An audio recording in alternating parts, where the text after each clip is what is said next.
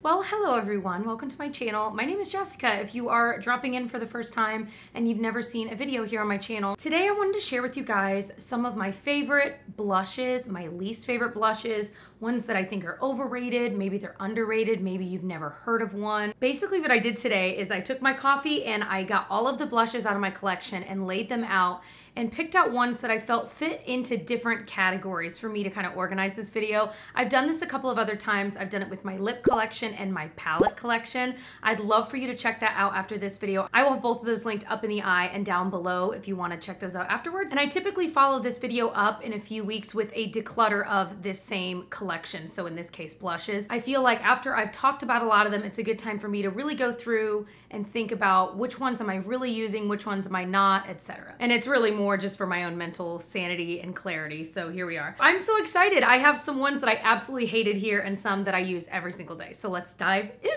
This is a shirt, by the way, I got from Stitch Fix. It was within a vlog I did on my channel, but I shared like a little quick try on of the things I was sent from Stitch Fix. Because I think all I asked the stylist for, I just was like, I just want cute tops. Like, I feel like I don't have a lot of standalone tops that are cute without having to wear a camisole underneath, etc. And so this is one that I kept and I like it. This is the longest intro ever as per usual. So I always adjust each of these little categories to fit in with whatever type of makeup I'm talking about. So my first one I'm gonna start with is, what is my most used everyday blush? Like, what do I reach for? When in doubt, I just grab it and slap it on, and I always love the way it looks. And this was probably the easiest one for me to come up with. Do you know what it is? I'll give you a second. Put your guesses down in the comments.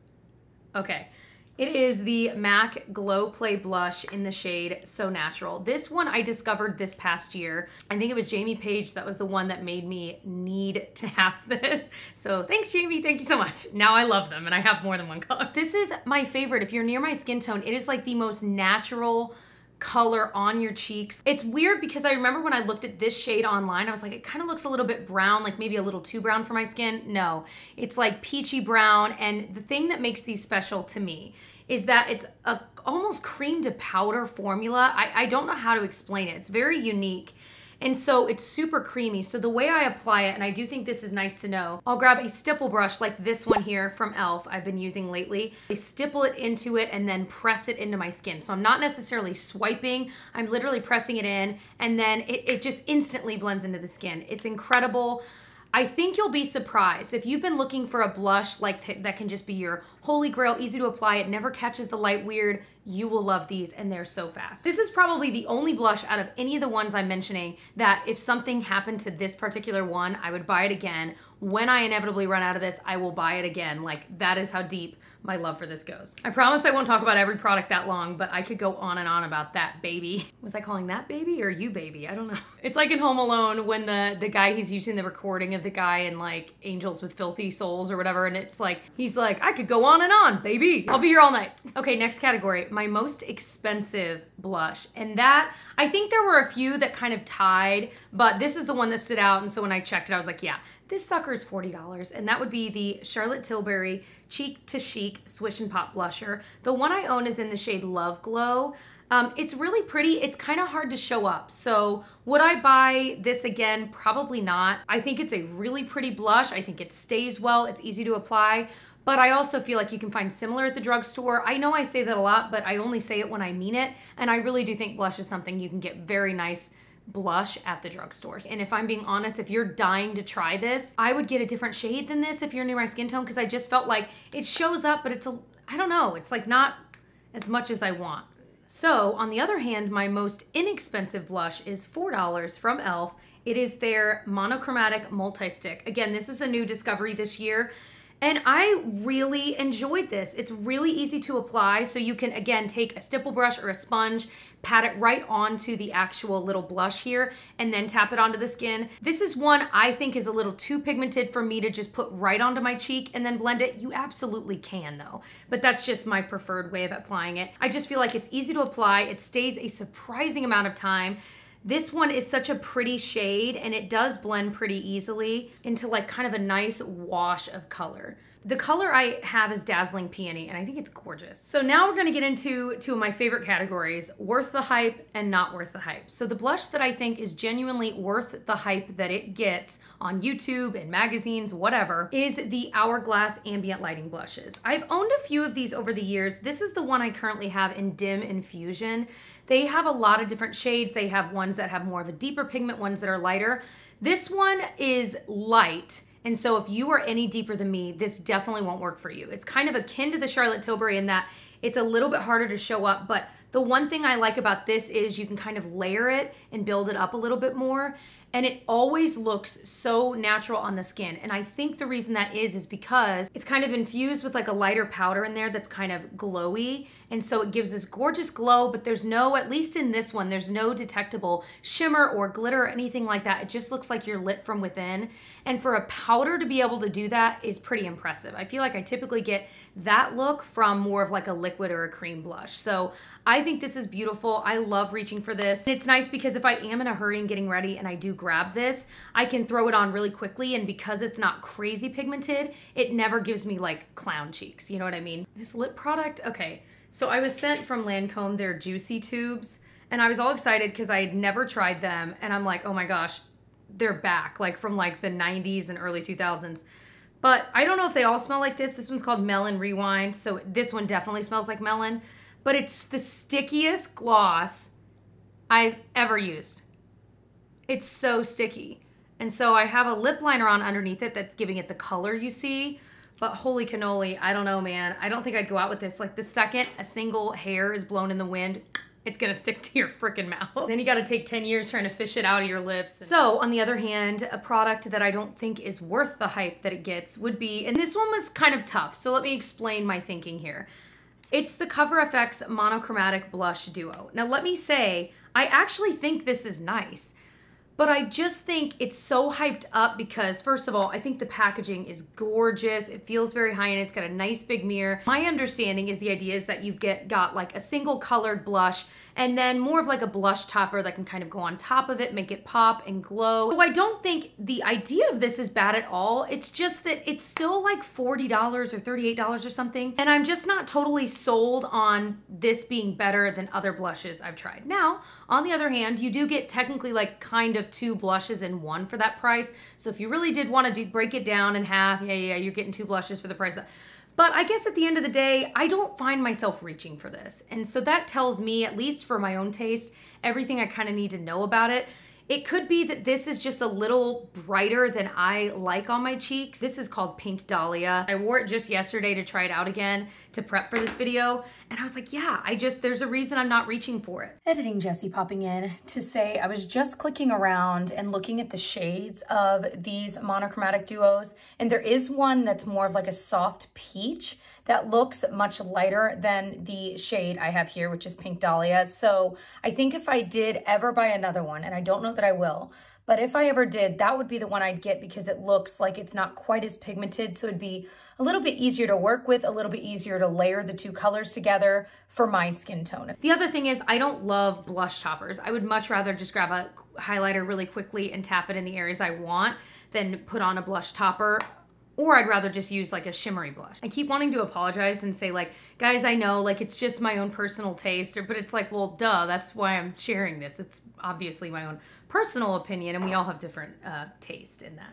This video is gonna be so long, guys. Somebody send help. I'm enjoying sitting down and filming though today. It was one of those days that I got like way later of a start. One thing rolls into the next and it's like way later than I normally film. So it's just been an interesting day. Okay, I like this category. Fave product from a favorite brand. So this one I went with Physicians Formula, which is one of my favorite brands, but it is their Natural Defense Multicolor Stick. This was a more recent discovery as well. This is the easiest product to apply. Like if there was another category for easiest to apply, this would be on there.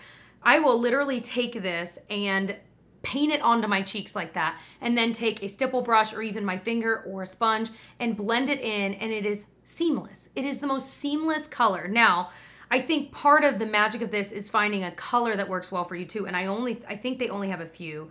But this color works really well. You can see it's just slightly pinker than my skin, and so it makes it even easier. But the formula of this is so easy to blend in too. So the shade I have is called Soft Pink, by the way. And it also has SPF of 20. I mean, I have SPF all over my face, but another layer on top in certain areas is not the worst thing in the world. So yeah, I absolutely adore this product. For the record, I still have Hamilton stuck on my head. It's been going for months now, guys. Somebody send help. So this next category is my newest blush, like newest added to my collection. And I'm only gonna talk about this briefly because it's simply another shade of the MAC Glow Play blushes. This is the one in Cheeky Devil. It's just a really pretty pink and I love it. I still find myself reaching for So Natural more, but this one still is pretty. It's not as bright as you'd think, and that's part of the reason I think I reach for So Natural a little bit more, but it is gorgeous. I still am reaching for it a lot because, again, I just love that formula so much. But I think if you're thinking about buying one and you're between the two and you're anywhere near my skin tone, I would go with So Natural. All right, my oldest blush, with a caveat, I definitely say caveat at least once a video, okay, is the Benefit Dallas blush. Now this particular one was a newer one, but I had one of these, it's like one of my favorites. I've had one of these for years. So it was about time, I think it was last year that I finally replaced it. This is like, it almost looks like a bronzer, but it's got this rose tint to it that is so pretty on the skin. I feel like it never does it justice. It always just looks like meh. But it is so pretty. Well, I just popped onto, what am I on, Sephora, and saw that they make like mini versions of the Dallas blush. I'm like, perfect, that's great, you can save a little money. And just saw that it has a new version of it, meaning it's got a slightly pinker shade with a hint of soft shimmer. But I liked the old one. It does have a certain smell. I think that each of the Benefit blushes have a certain smell. It's very, very light. It's not a super strong, but it's kind of a pleasant, light scent that just gives me all the feels. Makes me think of like me first discovering like Benefit box blushes like 6 years ago. Was that like only 6 years ago? Had to have been longer. I remember pining after them for so long, like just going into, where were they even sold then? Sephora, Ulta? And just like walking by them and like opening each box and like looking at them and I kind of want to get do they still make the Hervana blush? I don't even know if they do. I kind of want to get that one again because that was such a pretty like cooler toned pink. Best memory would be this Kosas Duo. It's the Color and Light Cream in the shade 8th Muse. I've used a lot of this. It's really, really pretty. If I'm being honest, I actually think I like the highlight in this better than the blush, but I really, really love both of them. They're easy to apply. This is one I do typically blend with my fingers, and then once it's pretty much blended in, I'll grab like my sponge and kind of tap the outside of it. Beautiful. I own, I think, 2 different shades of this, but this one is one I took on an Alaskan cruise we went on with our best friends, and it was just such an enjoyable trip, and yeah, so that one is definitely on there for that. Most underrated would have to be the Stila convertible colors. I think it used to be that these were not so underrated. They were like a cult favorite, but it was so long ago, but they're still around and they're still amazing, and they were kind of one of the OG cream blush products out there. Came out weird. It's just so pretty. So I have the shade Peony. I always say when I mention this that the shades online do not match what they look like in real life. I don't know what, or at least on, I think it was Ulta's site. Like Peony looks nothing like this online, but it's so pretty in person. So either buy it in person if you can. If you're trying to avoid going to the store, look up swatches people have online before making your choice because the colors are off. But I think the packaging is so cute and kind of like whimsical in a way. And these last so long on the cheeks. Again, I just use a stipple brush, press it into my cheeks. I've worn this a lot the past month and it's just lovely. I love this shade. I don't feel like I need to try a bunch of the shades, but this is one I highly recommend. And no one really talks about really anything from Stila anymore. Although like the Stila Shimmer and Glows and Glitter and Glows, I feel like people still talk about those. That just reminded me, do you guys remember, they still sell it, the Physicians Formula Happy Blushes that supposedly like made you happier when you use them. I don't know if it was like the scent or what, I don't know what the claim was. But I think they're still sold, but I used to have one and I loved it. I loved the smell of it when I'd put it on. I should buy that again. Okay, but most overrated is the Kylie blushes. Most things from Kylie. It's not that they're bad. And you know, it's funny, I'd mentioned this in some video. I don't know if it was like a trying new makeup video, and a few of you guys were like, oh yeah, I bought that on your recommendation. I'm like, I don't remember like recommending it. I think I just tried it and thought it was fine. Do you know what I'm saying? So I always feel bad because I'm like, I do think this is a little overrated. The blush is fine. It's just overpriced. This is just a matte blush. I have it in the shade Baddie on the Block.